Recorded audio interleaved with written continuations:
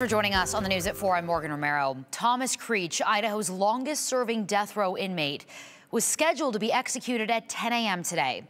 But that didn't happen because they couldn't get an IV line. It's the first unsuccessful execution in state history. This is what happened from what witnesses inside the execution chamber explained. Early Wednesday morning, Idaho Department of Correction medical staff prepared for Idaho's first execution in more than a decade. Our medical team did a physical assessment of Mr. Creech.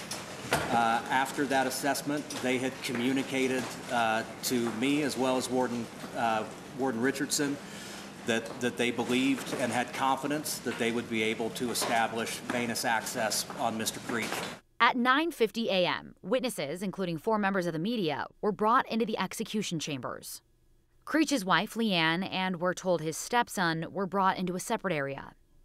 At 10 o'clock, staff brought Creech into the room on a gurney and placed him on the execution table.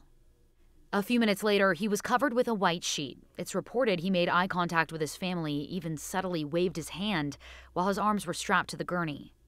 At 10:04, the medical team started their assessments, hooked up an EKG machine, and prepped Creech's right arm for the IV. In the walls, there are some holes where the IV tubing goes into the medication room or the medical team room, which is actually behind the execution chamber and is not visible to us. At 10:11, that first IV in his right arm was established, but 2 minutes later, medical staff said it was unsuccessful, so they tried again. When that didn't work, they moved to the left arm. At 10:31, they moved to his legs. What they encountered in some instances was an access issue, but in others where they could establish access, they were unable. It was a vein quality issue that made them not confident in their ability to administer chemicals through the IV site once established. At 10:41, members of the medical team left the room to get more supplies, including needles. At 10:54, Creech lifted his head from the gurney and told the medical staff, "My legs hurt a bit." When Mr. Creech noted discomfort with his leg, he was experiencing a cramp, and the medical team worked to try to assuage that.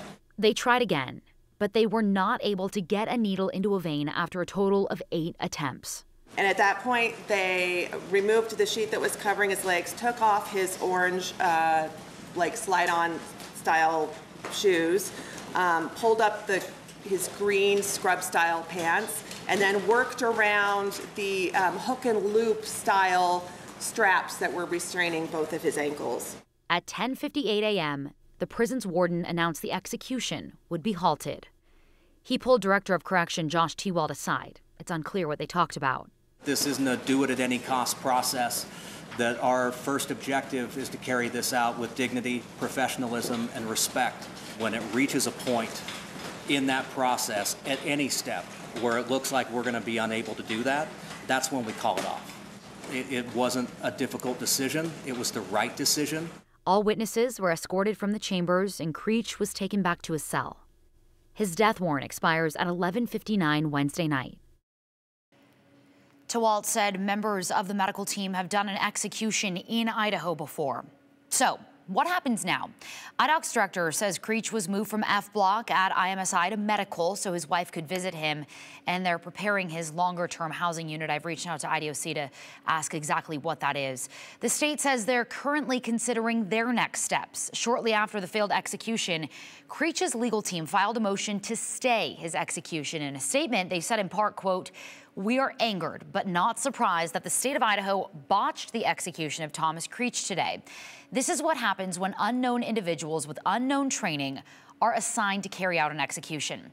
They went on to say this is precisely the kind of mishap we warned the state and the courts could happen when attempting to execute one of the country's oldest death row inmates in circumstances completely shielded in secrecy, despite a well-known history of getting drugs from shady sources.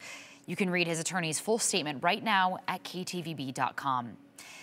You heard me say his legal team called the execution botched. However, during the news conference this afternoon, the director of the Department of Correction, Josh Tewald, who you heard from, pushed back on the term botched, instead calling it, quote, unsuccessful. Our goal is to do this in a manner befitting the gravity of such an occasion, and attempting to try to move forward with an execution when you don't have the confidence it can be carried out in that respect. I think that would be the definition of a botched execution. Governor Brad Little issued a statement about the execution. He wasn't there today, but a representative from his office was. Little said in part, quote, "The team of professionals at IDOC was prepared for the possibility that medical professionals would not be able to access the inmates' veins, a circumstance that has occurred in execution procedures elsewhere in the country. The competent and qualified medical professionals present and IDOC officials were cautious and did the right thing in not moving forward with the execution."